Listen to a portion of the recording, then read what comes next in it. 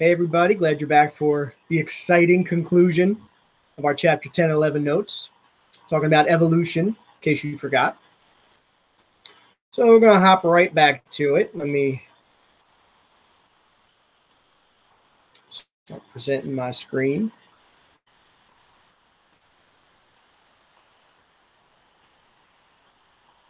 Here's the part where I complain about the Chromebook being slow. I know how much you probably enjoy that.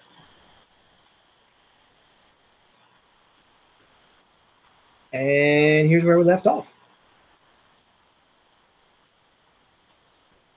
So now if we want to talk about some other ways, not even other ways, but yeah, ways that populations can change over time. There's three types of selection that can occur. And if you look at this diagram here, the top gray curves are called normal distribution curves, where the number of individuals is on the y-axis, and then there's some variation of a trait on the x-axis. So you can imagine human height, for example. Well, very, very few humans are 4 feet tall as adults. More and more humans are 5 feet, 5'3", 5'4". Right here at the tippy top, well, that's most people, let's say, are 5'9". And then there's less people that are 6'3", very few people who are 7'5". So here's a whole range of heights. And the height of the curve here is how many individuals have that height. And this could be like the greenness of a bug, you know, where very few of the bugs here at the left are dark green. Most of them here in the middle are medium green, and very, very few here at the end are bright green.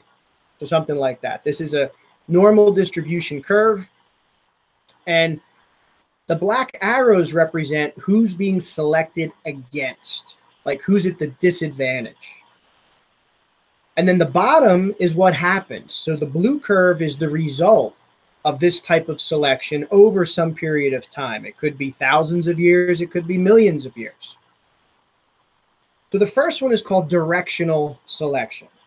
This is where one of the two extremes of the trait gets selected against, that it's a disadvantage to have that. So let's say this is a normal distribution here of, we'll use our giraffe neck length.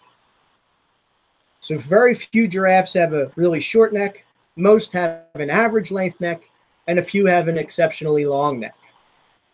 Well, let's say that there's some selection against the ones with short necks, aka getting enough food. Remember, they eat leaves. All the low leaves get eaten by everybody.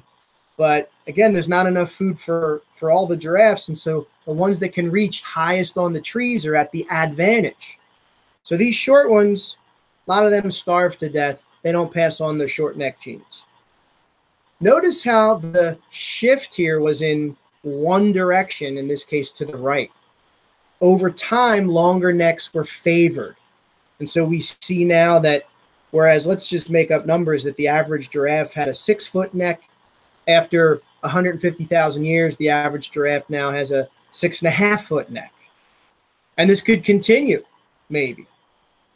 So directional selection, the curve, the population shifts in one direction, and it could be the other. It could be that having too long a neck was a disadvantage. And I might use that in a later example. The one in the middle is called stabilizing selection. And this is when both extremes are selected against. In other words, it's good to be normal, or I should say it's good to be average. It's good to be average here. So let's, again, use our giraffes. It's still bad to have a short neck. Remember what I was just saying. Maybe having an extremely long neck isn't good because you can't hold it up off the ground. Your neck's too long and your head just flops onto the ground. You're dragging your head behind you when you try to walk because of your super long neck. Or maybe more realistically, it's too hard to pump blood up that high from the heart. Giraffes have enormous hearts, by the way. And I don't mean emotionally. They probably are pretty sensitive too, but just physiologically, they have huge hearts to pump that blood up their necks to their brains. But let's say there's a limit on that. And so it's bad to have a real short neck because you're starved to death, and it's bad to have a real long neck because you can't supply oxygen to your brain. So look what happens over time. With both extremes being selected against, it's not that the extremes turn into the intermediates. It's that more intermediates survive because they're well fed and their brains get enough blood. And so you're going to see that the diversity, the range of this neck length trait, kind of the curve skinnies up. It becomes more like the middle average trait, which again, let's say was 6 foot necks. The last one's disruptive selection, and this is the opposite really of stabilizing. Here, it's bad to be average. Both extremes are favored. For this example, I like to use the length of an adult fish. Let's say that, you could be small as an adult, medium-sized, or big. And let's say there's a predator that attacks and eats this population of fish. Well, the little ones survive better because they are able to hide in all the little nooks and crannies of where these fish all live. And the big ones live okay because, well, they're too big to eat. The predator can't fit them in its mouth, and so they wind up surviving. But if you're a medium-sized fish in this example, well, you're too big to hide, but you still fit in the predator's mouth, so you're at the disadvantage. And you can see here how the curve over time sort of splits a little bit. You're going to see over time that there's less intermediate average adult fish, more that are either big or on the smaller side. And that's called disruptive because it's kind of disrupting the population into two separate groups. Now, if you had to guess of the three, which one is more likely to lead to a new species forming? All of them can, by the way, under certain conditions, but which one do you think is most likely to? Wait, what? Yes, disruptive selection for sure. Good. All right, a couple more ways that populations can change. Gene flow, think immigration and emigration. Okay, so organisms entering a new population, they are immigrating into the new population. And when they leave a population, they are emigrating. So this orangey beetle, I guess it looks kind of brown on my screen, has emigrated from this population, and it's immigrating into the green population. And guess what? It's taken its genes with it. So these are all members of the same species, but they were different populations that, in this case, had different coloration. So when this, I'm going to call it orange beetle comes into the green population, starts reproducing, it's going to be passing on this orange gene to its offspring. Now, there could be incomplete dominance where orange and green are going to blend and to make some, intermediate color. Or maybe just as before 100% of the population was green, well, now maybe it's going to be 80% green, 20% orange. So that population has changed over time. The gene pool, which is all the genes that make up a species, its genome, or we could say the gene pool, all the genes that are available to be passed on has changed over time due to gene flow. Another phrase here, genetic drift, actually has two examples or two subparts to it. Genetic drift is made up of the bottleneck effect and the founder effect. In both cases, you have very large reductions in the size of the population. With the bottleneck effect, it's a massive kill-off of some kind, a die-off. So in this bottle, there's red and white marbles, about 50-50, or the same amount of each, and then very few green ones. Well, the bottleneck is the kill-off. Let's say that the I don't know, you could think meteor hits the earth, changes global conditions drastically, only a few survive randomly. Or it doesn't even have to be as extreme as that. It could be, locally, a hurricane comes through an area and most of the ants are killed in that area due to all the flooding and the winds and the damage. So look who survives. Mostly reds, one white, and none of the greens. So whereas before maybe it was, 49% red, 49% white, 2% green. Well, now it's 95% red, 5% white, 0% green. So this bottleneck effect, due to the lower numbers, just caused a drastic change in the genetics of that population. Now, the founder effect is similar, but there's no kill-off.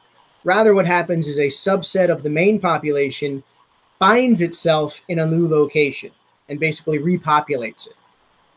So we can imagine this is a mainland where, I don't know, there's these birds and some are red, some are blue. They're the same species. And these islands to the right are too far for the birds to fly normally.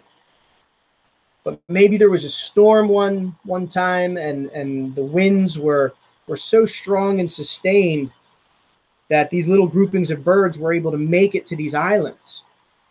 Well, if it was 50-50 red to blue on the mainland and only a bunch of red ones make it to this island, well, it went from 50% red now to 100% red. Same thing if only blue ones happen to make it. It could be, too, that about 50-50 make it to this island, and then the allele, the gene frequencies didn't really change. But again, since it's random, you can get changes in populations due to founder effect, just like you can the bottleneck effect. Both of these are under the umbrella of what we call genetic drift.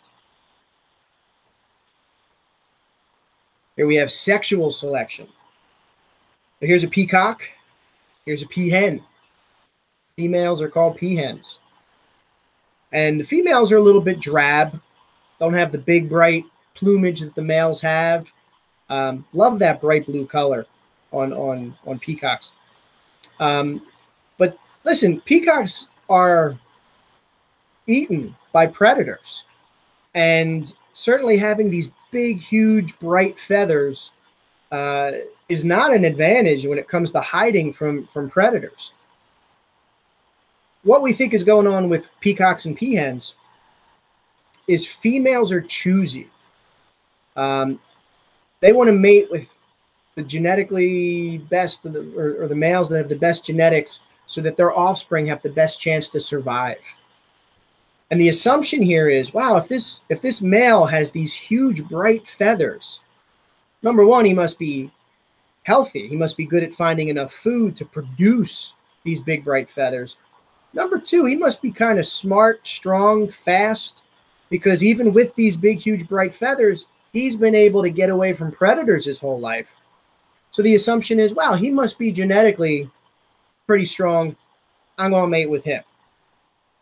Because don't forget, when we learned about meiosis, I told you this story about how with oogenesis, making eggs, how females produce one egg and the other three polar bodies sacrifice themselves for the chosen egg cell. Whereas in males, all four become sperm cells. And I told you then that we see this female care in reproduction because in most species, females produce the offspring, which she requires more nutrients to do that. She's more vulnerable to predators during the process. And males and females both want to play the game of life, right? They want to pass their genes on. So since females invest more in the process, they tend to be choosier. Whereas in a lot of species, the male strategy is just to mate with as many females as possible and hope that, yeah, hopefully some of my offspring will carry on my genes and then I've won the game of life.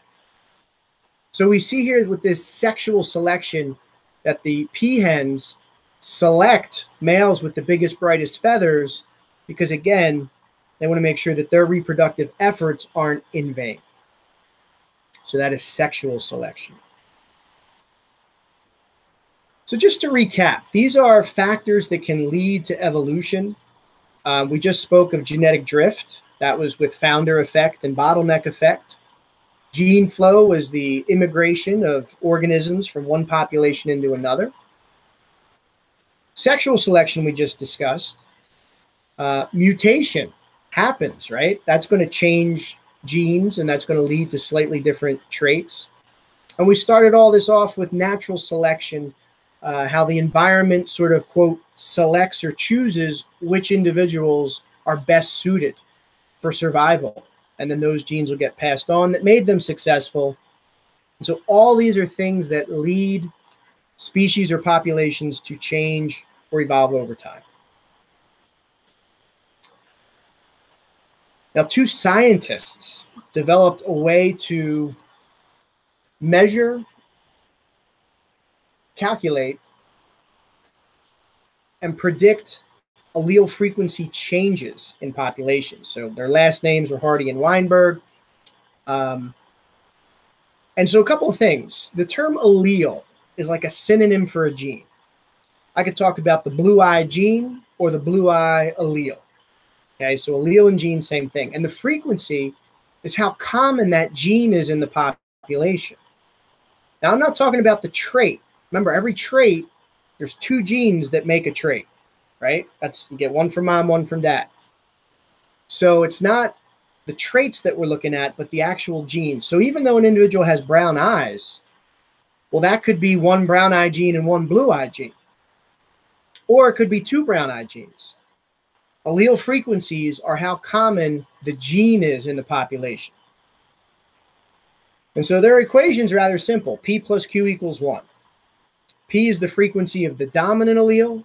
Q is the frequency of the recessive allele. If you add them up, they equal 1 or 100%. Now, if you square both sides, you get P squared plus 2P cubed plus Q squared. Remember that FOIL thing that your math teachers bored you with? And if you square 1, well, that stays 1 on the right.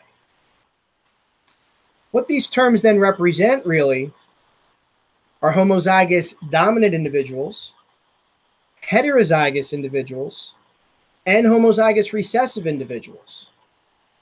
And so again, Hardy-Weinberg predicts that if these 5 assumptions are met, that a population will be in Hardy-Weinberg equilibrium and will not be evolving. Now think about what that means. When a population evolves, the allele frequencies change, right? We looked into, say, the founder effect. You know, the frequency of the red gene in the bird population went from 50% maybe to 90 or 100%. That's an allele frequency change. That's evolution. And so look at the assumptions. Hardy-Weinberg says for populations to not be evolving, population has to be big. If 1 million is good, 100 million is better. You can have no immigration or emigration. Organisms cannot go between populations. They have to stay in the group that they're in. Forget mutation. You can't have any mutation occur.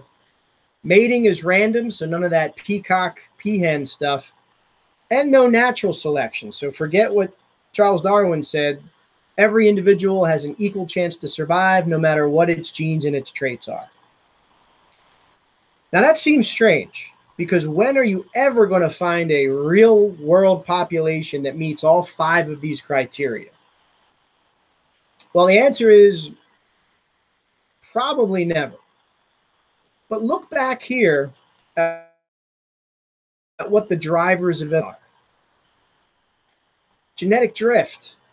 Well, genetic drift, remember, you were left with a small population on the island, or only a small population survived. So large populations counters that one. Gene flow, immigration and emigration, right? So this assumption here is saying no gene flow. Mutation was on the list, so no mutation. Sexual selection was on the list. Well, that's why we're saying now random mating. And natural selection, can't have that. So basically, Hardy-Weinberg said for a population to not be evolving, none of the drivers of evolution can occur. Well, duh, right? I mean, that's of course. But what this does, and again, we won't really use these with real numbers or anything. In AP Bio, we deal with this more.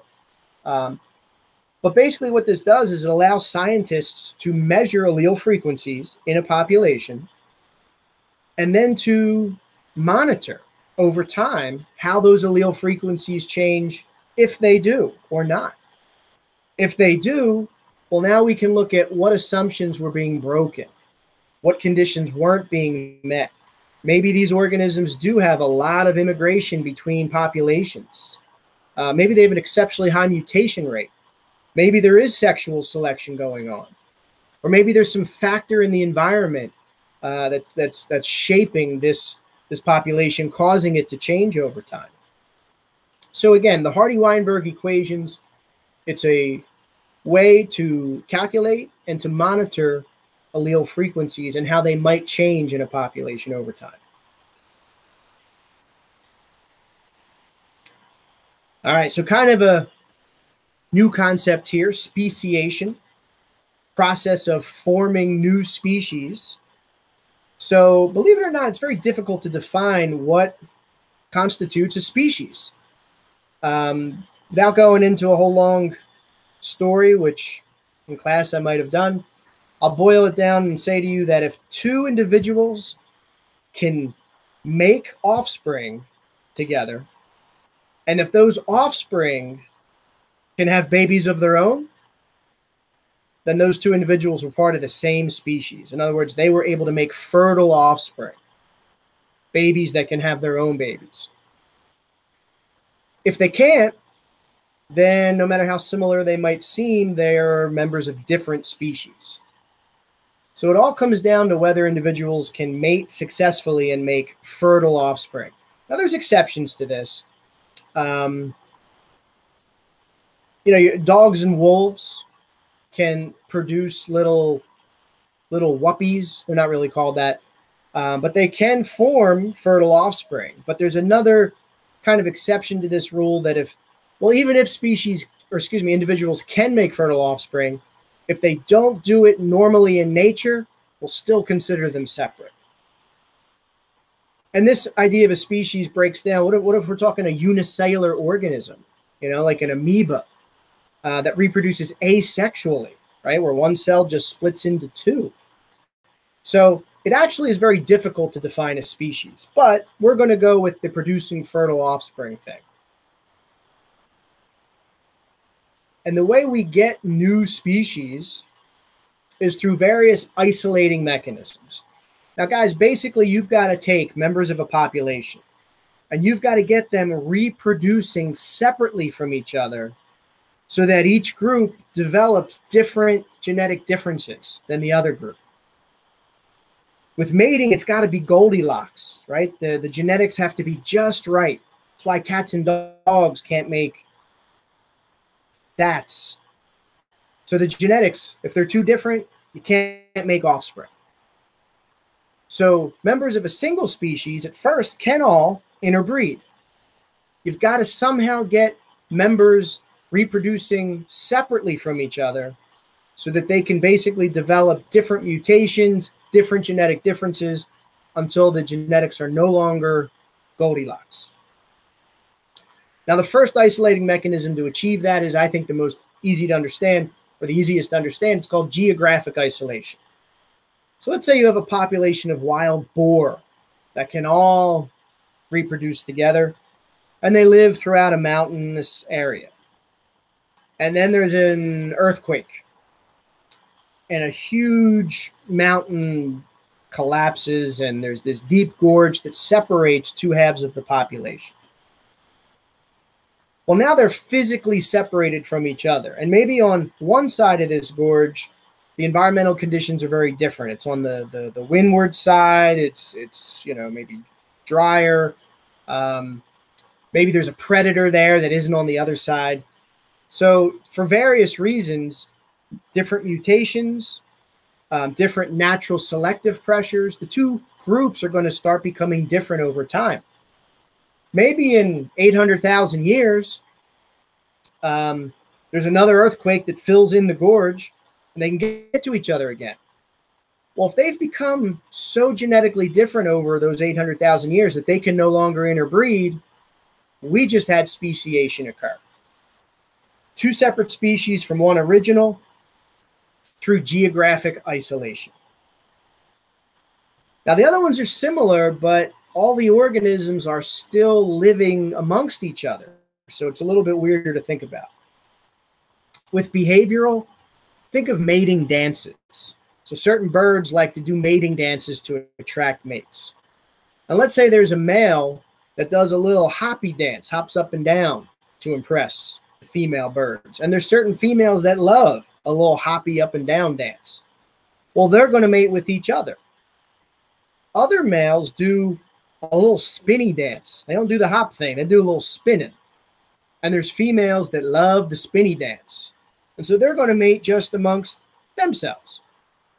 Well, even though all these birds are in the same area and they're all the same species, do you see that they are isolated? Because in this case, there's a difference in the behavior, the mating dance that certain males do and certain females prefer. Fast forward that a million years or less or more, who knows? The two groups might become genetically different enough that they can no longer interbreed, even if they tried. In that case, we'd say speciation has occurred due to behavioral isolation. Temporal means time. So certain males and females in a population might reproduce only in the spring. Others might reproduce together only in the fall. So now you got the spring doers and the fall doers differing in when they reproduce. And it's possible the two groups could develop different genetic differences, which over a million years or so might make it so they can no longer interbreed, even if they tried. In this case, we'd say speciation has occurred due to temporal isolation. And reproductive isolation is more or less a physical, sexual anatomy thing. Certain males and females have anatomy that fits better to deliver sperm to an egg cell, and other males and females have anatomy that jives better. Here they are separated due to this reproductive isolation, could lead to speciation down the road. So there was a common denominator there, right? A refrain to the song. Members of the same species at first can interbreed. Somehow, isolated, two groups develop enough genetic differences that they can no longer interbreed.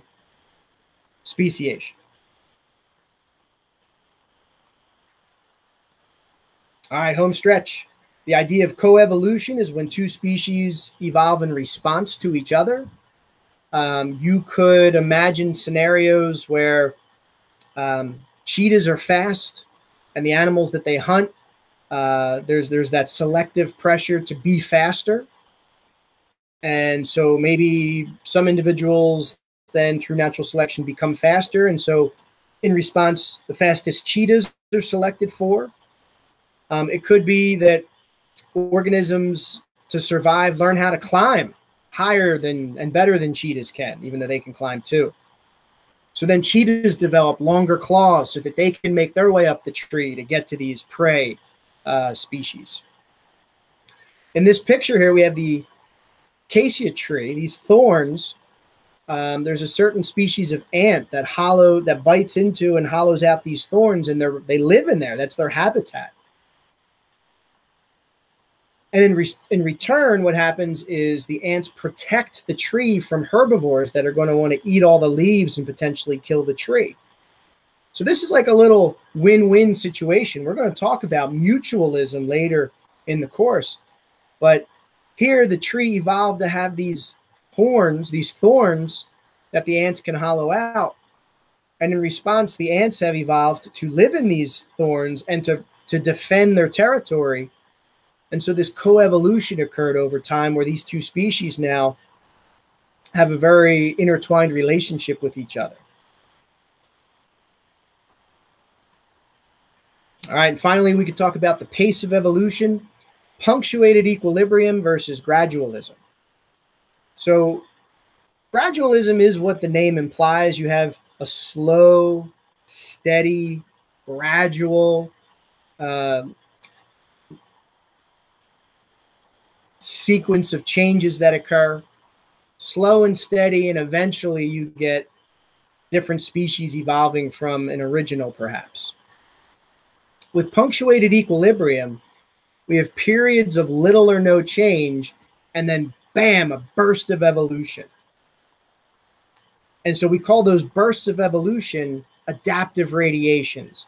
And then there's periods of little or no change, and then bang, another burst of evolution, another adaptive radiation. So it's equilibrium, periods of little or no change, that are punctuated by bursts of evolution. Now, the fossil record is, in the fossil record, we find evidence for both. Different periods of time in different places on the planet, we see that both gradualism and punctuated equilibrium have occurred. Question: which type do you think happens in areas where the conditions are very stable, that change very, very slowly over super long periods of time? Gradualism. Right. Punctuated equilibrium, the environment's probably pretty stable until that adaptive radiation, and then maybe it's like a meteor collision. Crazy, radical changes in the fossil record, and then we see the same fossils, the same fossils, the same fossils, and then bang, maybe there was an ice age or something that occurred, and we see all kinds of different organisms than we did in the layers before. So yeah, a more stable environment tends to lead to a gradualism type of pace of evolution, whereas a more, let's say, eventful environment with more drastic, radical, quick changes causes these punctuated equilibrium, these adaptive radiations. All right, so that takes us through our chapter 10-11 notes. Guys, if you have any questions about any of this, you want to hop on Google Meet, talk about it some more, or email me and I'll get back to you, obviously. Please don't hesitate. This is crazy enough with trying to learn the way we are. Hopefully these videos are helpful. But yeah, definitely reach out if you're having any problem completing any assignment, completing it on time. If there's issues, just reach out. I mean, I know, some people have some things going on that make it very difficult for them to do things in as timely a fashion as maybe I think that you should be able to. Just know that I'm here for you, and I will see you next time.